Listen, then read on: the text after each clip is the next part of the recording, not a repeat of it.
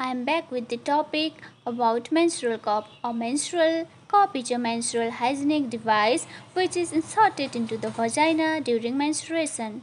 Its purpose is to collect menstrual fluid. Menstrual cups are usually made up of flexible medical grade silicone, latex, or a thermoplastic isomer. They are shaped like a bell with a stem or a How ring. To use a menstrual cup? You can buy any of the brands online or in most stores. You will first have to find out what size you need. Most menstrual cup brands sell small and large version. To figure out the right menstrual cup size for you, you should consider your age, length of your cervix, whether or not you have a heavy flow, firmness and flexibility of the cup capacity, strength of your pelvic floor muscle if you have given birth vaginally. Let's talk about the size of menstrual cup.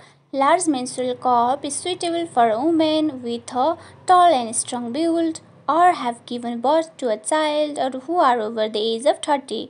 Capacity up to 30 ml.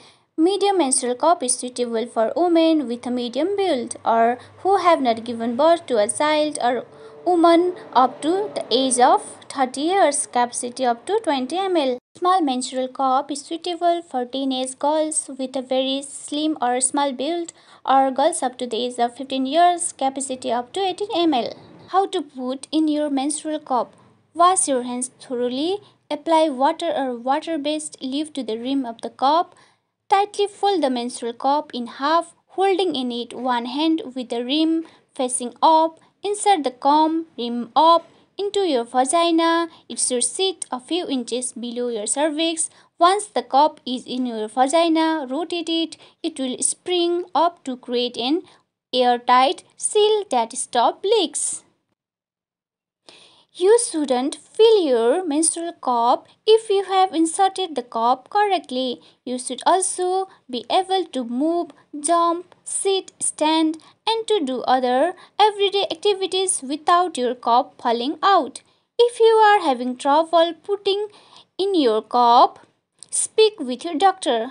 When to take your menstrual cup out? You can wear a menstrual cup for 6 to 12 hours depending on whether or not you have a heavy flow. This means you can use a cup for overnight protection. You should always remove your menstrual cup by the 12-hour mark. If it becomes full before then, you will have to empty it ahead of schedule to avoid leaks. How to take your menstrual cup out? Wash your hands thoroughly. Place your index finger and thumb into your vagina. Pull the stem of the cup gently until you can reach the base. Pinch the base to release the seal and pull down to remove the cup. Once it's out, empty the cup into the sink or toilet. Cup aftercare. Reusable menstrual cups should be washed and wiped clean before being reinserted into your vagina. Your cup should be emptied at least twice a day. Reusable menstrual cups are durable and can last for 6 to 10 years with proper care. Advantages of using menstrual cup. A reusable cup that costs rupees 500 to 1000 can last up to 10 years. That means less waste in landfills and less money over time. It's eco and wallet friendly. You can leave it in for 12 hours. Cups can stay in longer, so they are good for overnight protection. And once you get the hang of inserting it, there is no need to wear a backup pad or liner. It folds more. A menstrual cup can hold more liquid. There is less odor. Menstrual blood can start to smell when it's exposed to air, but your cup forms an airtight seal. Cups come in different sizes depending on your age, flow, and whether you have had a child. Still, finding the perfect fit can be a challenge. More so if you have a tilted uterus or low cervix. It can take some trial and error, and you could have leaks in the meantime. It can be tough to find the right fit. Removal can get messy or embarrassing. Even if you find it easy to insert the cup, removing it can be tricky. In a sit or squat, you need to use your pelvic floor muscle to push the cup down. Then reach up and grab the stem, pinch the base to break the seal, and angle the cup slightly back to keep it from spilling. These are the disadvantages of using menstrual cup. And if you are in public, keep in mind you will need to wash out the cup into the restroom sink. As an alternative, one manufacturer suggests bringing a bottle of water with you into the stall and rinsing it out, then wiping the clean with toilet papers. So manufacturers don't recommend using a menstrual cup if you have an intrauterine device inserted, as there is a chance the cup could pull on the string or dislodge it. But a 2012 study found no evidence of this. Still, it's a good idea to talk with your doctor before combining the two.